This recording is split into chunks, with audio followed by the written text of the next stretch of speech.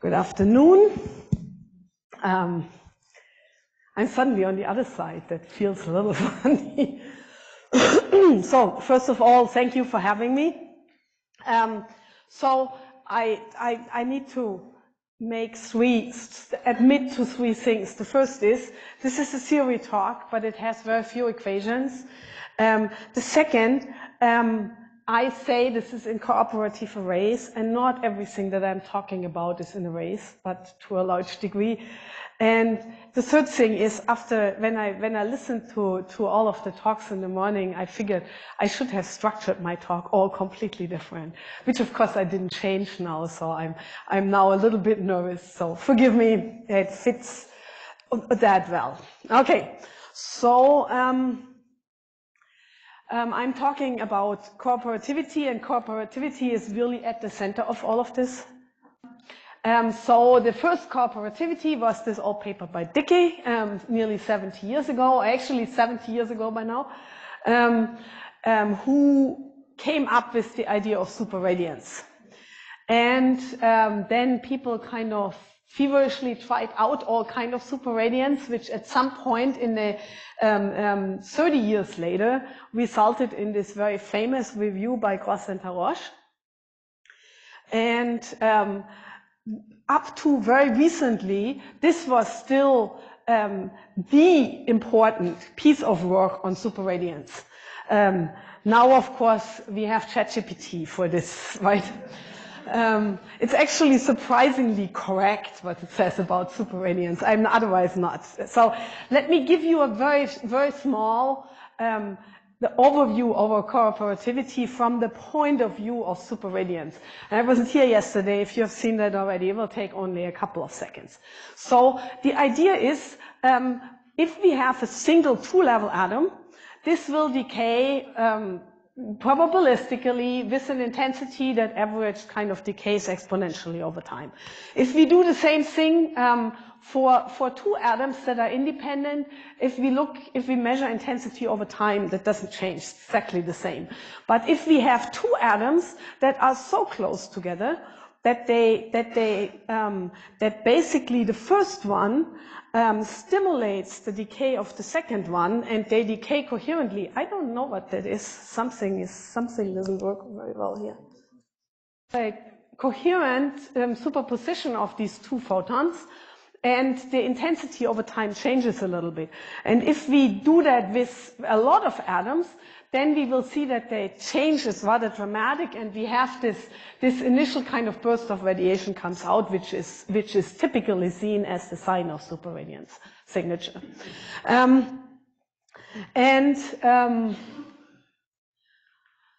This superradiance, at the strongest time, the decay, rather than proportional to n, goes proportional to n squared, and leads to the so-called build-up of collective dipoles, which is a little bit of a misnomer, but I'm not going into this. But what really happens on the microscopic level here is the dipole-dipole interaction, and the way how the dipole-dipole interaction shows up in superradiance is as this flip-flop interaction, where the two atoms that are close by exchange their excitation. And this is basically at the core of all of the superradiance, of all the cooperative effects, etc. And it has this typical kind of complicated dipole-dipole interaction, which depends on 1 over r to the 3, 1 over r to the 2, etc., and a lot of angles and directions, etc. So it's complicated. I'm never going to even write this explicitly, but please remember for the rest of the talk that this is always what is at the basis of what I'm going to talk about. So one more general picture. So if we go away from Dickey, Dickey looks only at the fully symmetric ladder of states. So here we take all the 2 to the n states and divide them into angular momentum manifolds. And here we see already the decay always goes, that's the yellow arrows, the decay, superradiant decay goes vertical, and the dipole-dipole interaction that we are looking at is still considerably weaker than the distance between two levels. So this basically couples two degenerate levels. I don't know what is wrong here, but well. And so what happens is that everything which goes along the purple is slow, and everything which goes along the yellow goes fast. And so eventually for all of these manifolds, but what I wanted to say is that all of these manifolds, except for the Dicke manifold, now have a lowest state that is actually not the ground state. And so, of course, over time, the system will get out, but only on the slow time scale of the dipole interaction.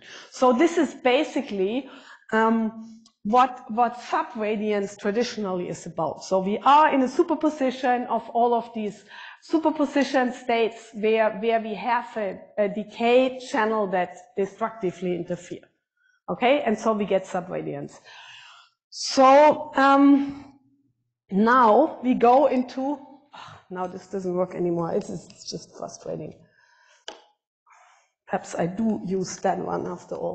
What we are starting with is this 2D array of atoms. You can just imagine that as two-level atoms, where they have a lattice constant that is of the order or a little bit smaller than the wavelengths of the transition.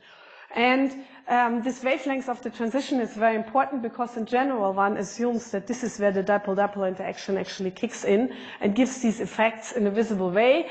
And what you see here, these little kind of circles basically give the reason why, because the cross-section for an atom with respect to the resonant frequency is about lambda squared. Right? So that means with A equals lambda, we roughly meet the limit where the cross-sections tile the plane.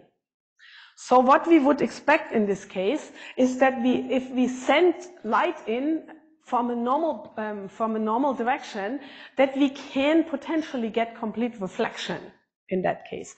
And it turns out that is indeed the case. And it turns out that is exactly the case for two particular ratios, which on resonance are exactly 0.2 and 0.8. If we go away from resonance, it goes somewhere else. We actually can nicely explain why. It's a very simple explanation, but I will forego it today anyway. I'm just telling you. And so this is a nice artistic kind of picture of that Effie Shamon, who was the postdoc who did this work to start with, made. Please do note, still all cooperative resonances, the 0.2, 0.8 is because of cooperativity. The second effect that you see in the same arrays is if you look at the band structure that kind of polaritons on the surface have. Here you see three pictures, there's three colors. The three colors are the three different polarizations, also coming from different directions. And what you see here in particular is a part that is inside the light cone, and the part inside the light cone is the one where the wave number on the surface is smaller than the wave number in the vacuum, which consists of x, y, and z. Surface is only x and y. So that means that always everything which is in the light cone can couple to the vacuum. Everything what is outside the light cone, however, is energetically forbidden from coupling to the vacuum. And therefore, if we have any excitations that are outside of the light cone, they live in principle on this forever. Okay? I say in principle because there are, of course, so many effects that can happen. So what we can do then is we can, in principle, now play around with this reflectivity plus the surface waves and kind of do all kind of nice things. And a lot of that I'm just skipping. I'm going towards a, in particular, kind of nonlinear. But first of all, I would like to very briefly show what the possible implementations are. The first one is having atoms in optical lattices, which is kind of a fairly obvious effect and was actually originally the thing that gave us the idea to even look into this. And here's a picture. This is from Markus Greiner's lab. And in the meantime, also quite a while ago, there was an experiment in Emanuel Bloch's group where they showed this, and they also went on to show some of the subsequent things. Alternatively, one could also go into solid state, like for example these transition metal dichalcogenides, because they are naturally two-dimensional and naturally nicely ordered. There are of course some kind of tricks about this, but I'm not going into detail about that. The nice thing is that actually Hong Kun and Philip and also Misha at the same time actually had some experiments where they showed some of these mirroring effects in this case as well. Okay, so there are a lot of applications of that, and I'm not going to talk about all of them. So I'm kind of selected 3 or 3.5. So the first is, if we now take this arrays and put an impurity into it, it is a little bit like if you take an atom and put it in a cavity. This is why I called this basically QED to start with, because it's really very similar. And so let's go back to this single cross-section of a single atom, which is of the order of lambda squared. What if I want to make this cross-section much bigger, and in particular as big as the whole array, right? That's the goal now. So the question is, can I actually do this? So we just tried this out numerically first. And in order to kind of give you a feeling of how this goes, the first one is the picture of the scattering intensity of an atom, which I call impurity, of an atom only, with a near field effect that goes up to twice the far field, and so we gauge this one to be intensity equal to 2. So everything is relative to that. In the array case, we don't have the impurity, we only have the array, and here we get this scattering off, obviously in a standing wave, and this kind of constructively interferes to a total intensity of 4. And now we put the 2 together. And here what you see is that you get first a really interesting pattern, and second that you get an intensity that is considerably higher. And actually if you zoom in closer to this impurity atom, you will see that this is even higher. So what does that tell us? That tells us that basically whatever kind of however we put radiation, and the radiation is of course at that point kind of at most full photon, anywhere on the array will be pretty much immediately move towards the impurity. So it is basically like an antenna array. So this is the classical picture where these dipoles of these array atoms act like this dipole in the antenna array. But for the quantum there is something in addition. First of all, we have the impurity chosen such that it's just on the outskirts of just not being resonant anymore with the array atoms, such that only virtual excitation of the array atoms is possible if we are resonant with the impurity. But nevertheless, it's still, because the array atoms are a lot, are such that the photon interacts with the array quite a lot. And so what happens is that you send some light on that, and that basically immediately acts on this was not visible. It basically immediately collects on the impurity here. Okay, so that's the idea. This one is a little bit hard to measure. This what you so far saw were just numerical kind of measurements, but we can have 2 of them. Right? These 2 impurities are exactly the same, and they sit at different points in the array. And one way to measure that, if that really works as perfectly as I kind of seemed to imply before, what should happen is that I start with one of them excited, and the other one in the ground state, and then I just let it go, and whatever the first one loses goes into the second, right? So what I would expect is a coherent population exchange between these atoms. The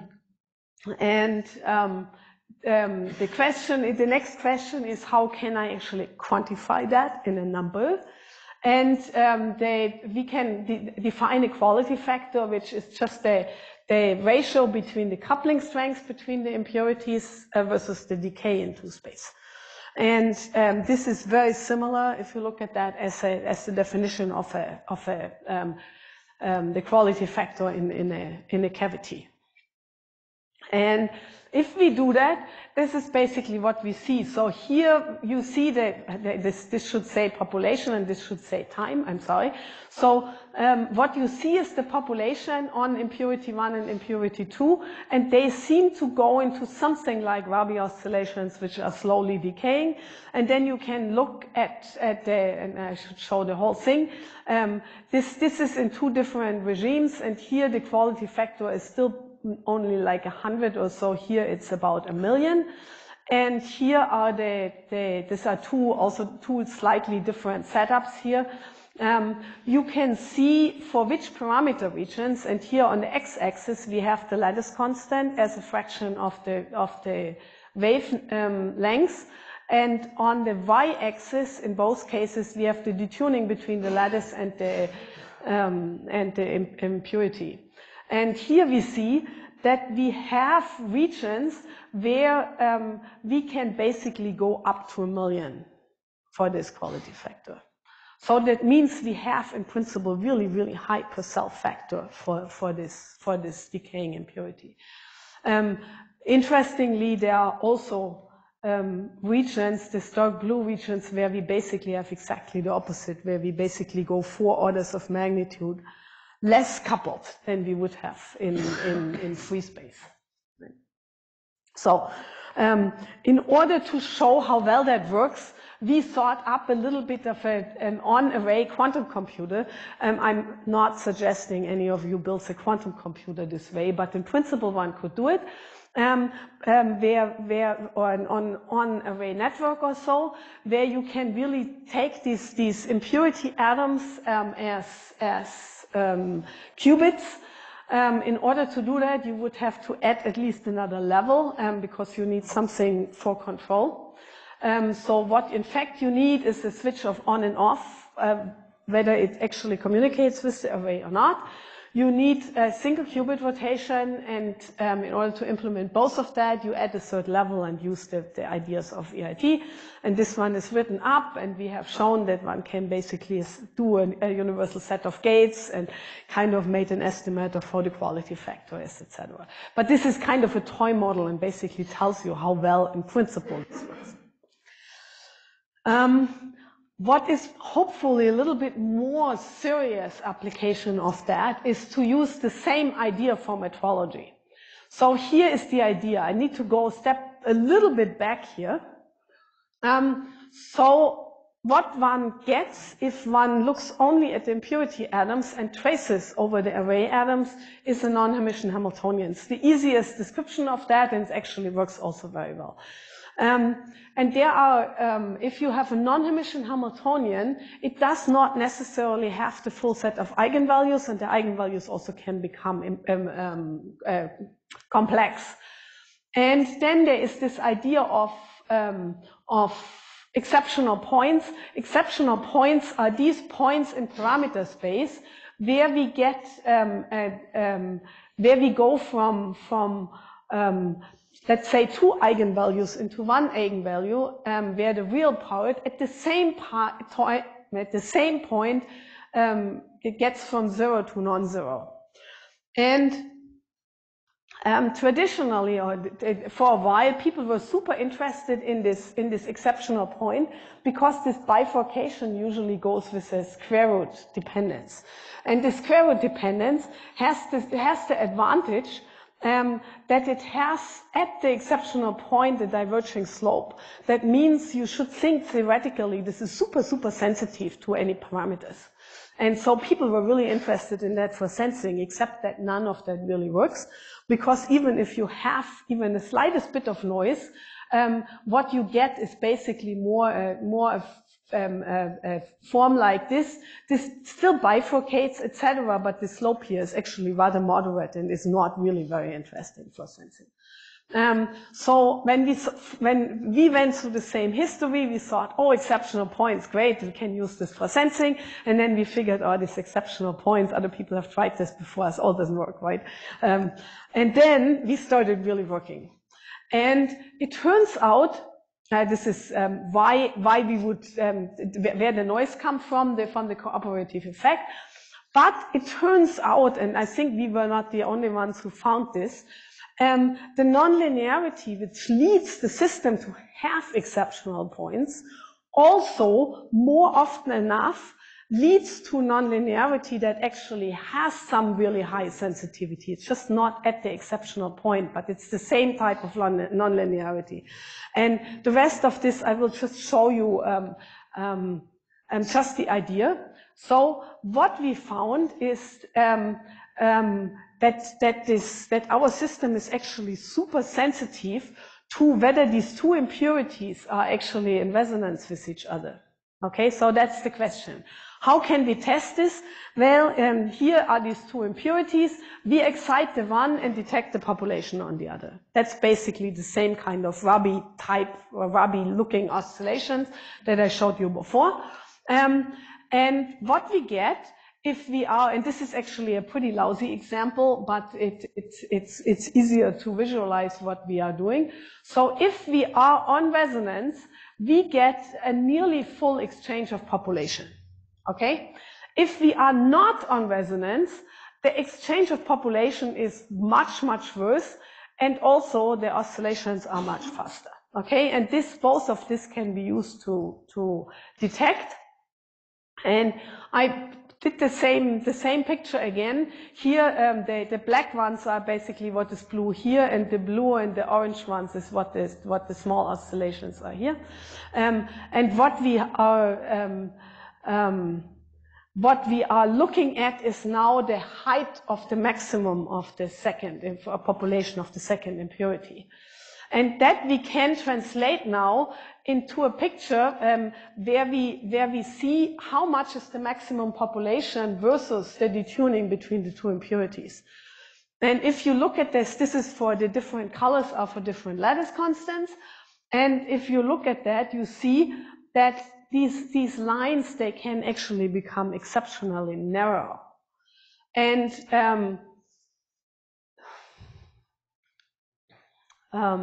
so the question was whether we can do this. This is actually, I'm sorry, I showed one picture. I did not show one picture that I have in here.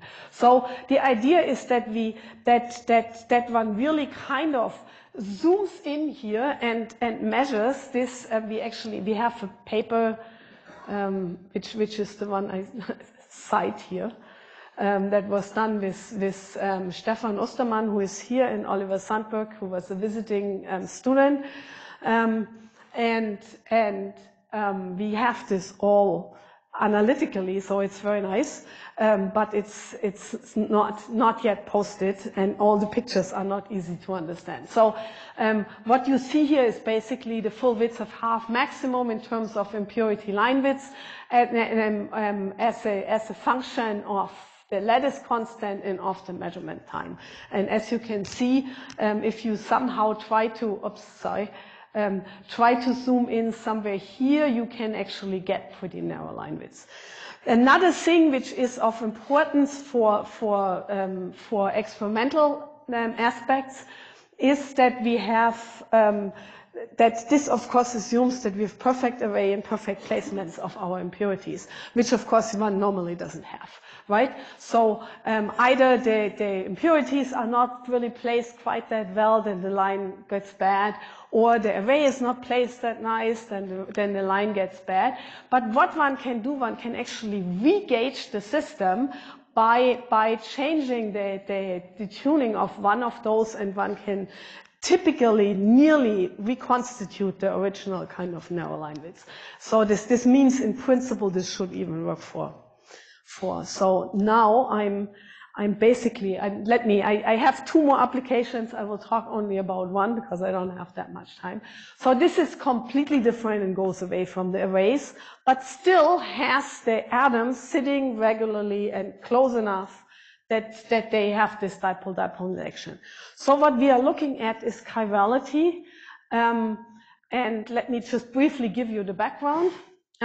This is work that is actually done with Jonah, who is here, and Stefan. And the starting point was the so-called cis, or chiral-induced spin selectivity effect, which tells that chiral molecules, like these helices here, can actually act as an efficient spin filter for electrons. Why is that so interesting? So there was a paper last year where people asked, is that potentially the origin for homochirality in life? And in particular, findings in meteorites suggest the same preference for one chirality as the life on Earth, right? So it has to come from somewhere than just interactions of chiral molecules on Earth. And then our thought was, well, light is basically the best thing that is omnipresent in the universe, and there is a known asymmetry in photon polarization in the galaxy. So could that be the actual origin for this homochirality? And if so, how can the homochirality even be broken using photons? Okay, do we in particular need time reversal symmetry breaking, which has a lot to do with chiral symmetry? So the idea is, our idea is very simple. Our chiral geometry is this helix with these atoms kind of along the helix. And in order to couple to photon polarizations, we assume the atoms all to be these V-type atoms with one left and one right circularly polarized transition. And so this is what I just said. What we do is then we start down here with an excitation and analyze photon transport along the helix.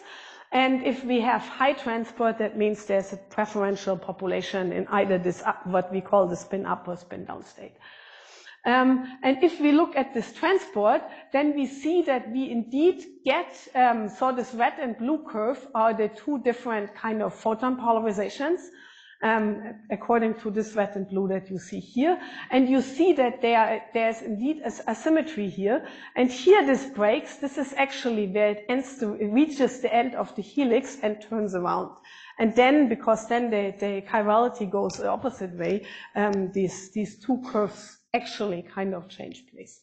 So this is exactly what we would expect. To go a little bit deeper into that, we look at the band structure. What you see on the first glance is that there is actually a band gap, and yes, indeed, there is actually also a topological phase attached to this bands on the top and the bottom. And what you also see, if you look a little bit closer, is that the diamonds, like this one here, for example, means spin down, and the squares mean spin up. So there is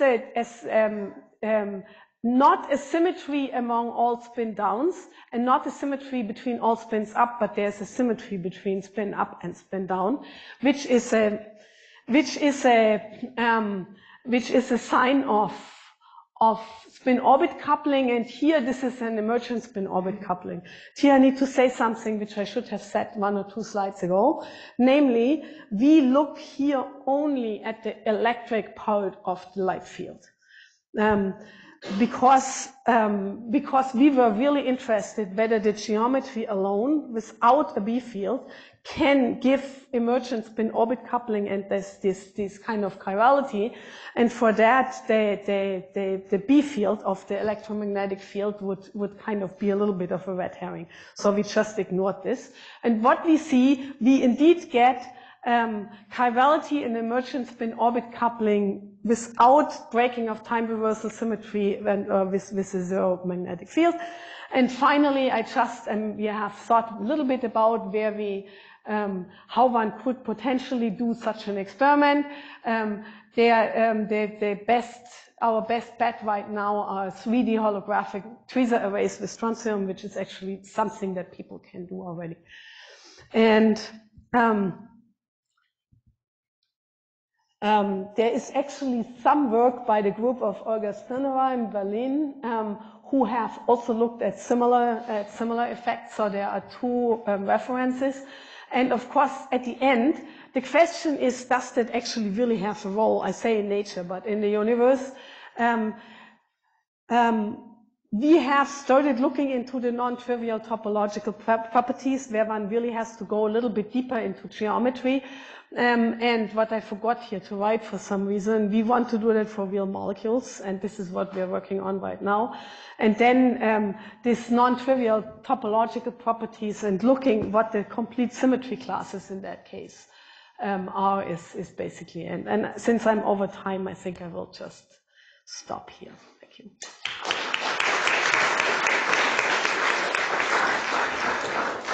Okay, very good. Are there questions?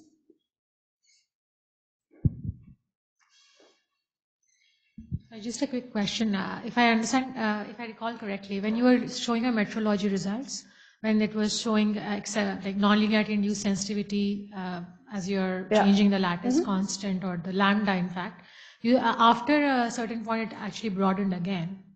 If on your plot, like the smallest. Yes, that's right. So there is an optimal A. Okay. It's not the A gets smaller and smaller, and it gets better and better. And for the I don't remember, typically around like 0.1, 0.15 or so is. So what sets this threshold or the crossover? If you... It's actually, I mean, I can tell you the exact, because it's very nonlinear, it's kind of just a maximum in a relatively complicated nonlinear function. Sorry, this is a little bit unsatisfactory, but it's the best answer that I can quickly give you.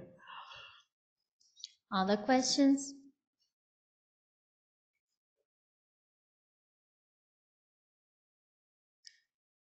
Because you still have a couple of minutes, maybe if you want to.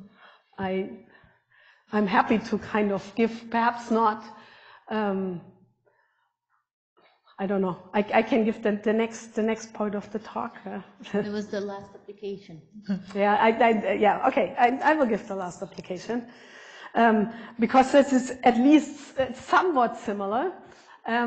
Because we are also going away from this kind of array structure into a ring structure.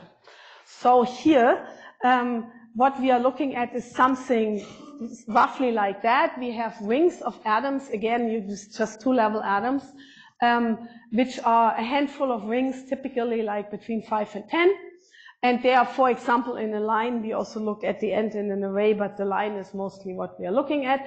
And of course, one of the interesting kind of things to look at is to compare that with, for example, photosynthetic kind of complexes and how to make them in artificial kind of photon catching devices. So the question is here that we want to understand the fundamental quantum processes. And also the second thing is that we try to kind of understand transport from the following minimum assumptions. That first we have this excitation hopping. This is this kind of flip-flop interaction that I talked about in the beginning. And again, as I said, this is two-level systems. And the main question is here, how well can we transport, how fast can we transport, and how does the transport work at all? So here is one of these setups. So the way how we are thinking about that is we have these rings, and we have one donor where we have an atom in the middle that's actually, despite the different color, the same type of atom that we have around here, and one acceptor. And they are all the same. The acceptor is a little bit different because we need somewhere to kind of collect the excitations afterwards. So we made a third level here, which is basically the trap. That one, basically, whatever goes into the trap doesn't come out anymore. The first thing is why are rings interesting? So let's just look at transport from the donor to the acceptor for different geometries. And here we look just at the ring chain and at the ring lattice. And what we see is that the black line is if we just have the same distance, which is about a wavelength, through free space, versus the same thing through this ring chain or ring lattice, which you see works similarly well. And it actually, the maximum is similarly good. But here, what we have on the x-axis is how strong is this kind of trapping transition, this extra kind of level. So if that is relatively strong, it's not very surprising that this works very well. But it turns out that with the rings, that works very well, even if our track strength is actually very weak. And so we have a very broad range of where this works. We also have added a little bit of disorder, and the disorder is actually pretty big for the third and kind of moderate for the second picture. So now let's look at the same pictures, but for other geometries. And the closest are a hexagonal lattice and a honeycomb lattice. And if you look, they are both kind of doing pretty lousy compared to the rings. Again, we can make a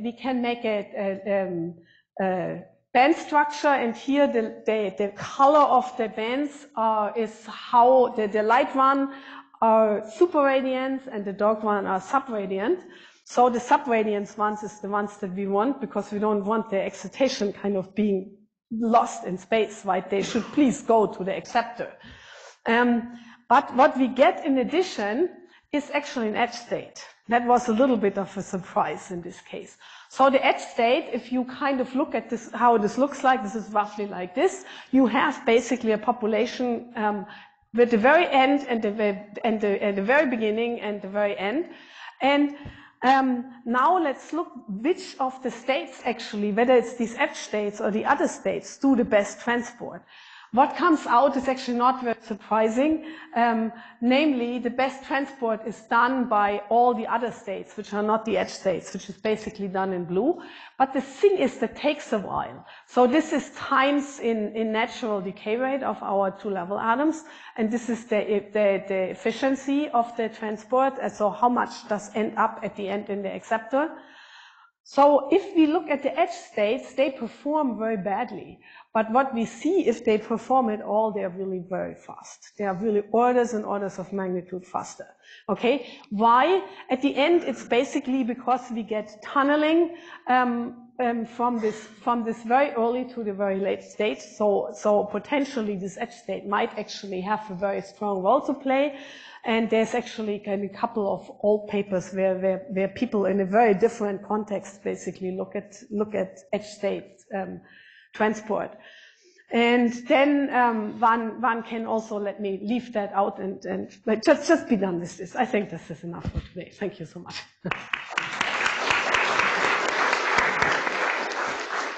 Okay.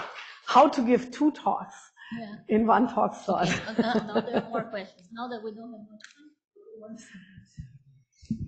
Yeah, just quickly. So in this case where you showed where you have a single impurity atom and you have this case where the quality factor goes down massively, does that mean that the emission into free space is enhanced? And could one use this as a readout for the impurity? In a sense, yes, you could do that. Yes, exactly.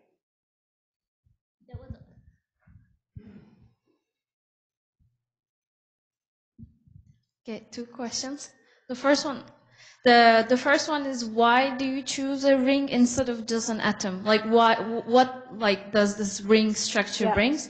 The second one, your edge modes, there was an asymmetry, and normally I would expect like a equal superposition. So the first question is some of this pictures that I showed here. Let me just briefly go back that far. You have also the line, sorry, that got crowded out. We also looked for a line. The line actually performs worse than all the others. The reason why we started to look into rings is because other people, in particular Helmut Ritsch's group, they found before that if you have an atom in the middle of a ring, it makes an extremely good donor or acceptor because it sits exactly at the superradiance focus of the rings. So the rings, in principle, in order to combine transport with this kind of donor and acceptor property, work particularly well. And then we just said, okay, let's look at the transport into rings, whether that works very well. The advantage of the rings is that we have a directionality, but nevertheless the opportunity for different pathways to interfere. So it sounds kind of promising, but at the end we just needed to try it out and really look at the eigenmodes.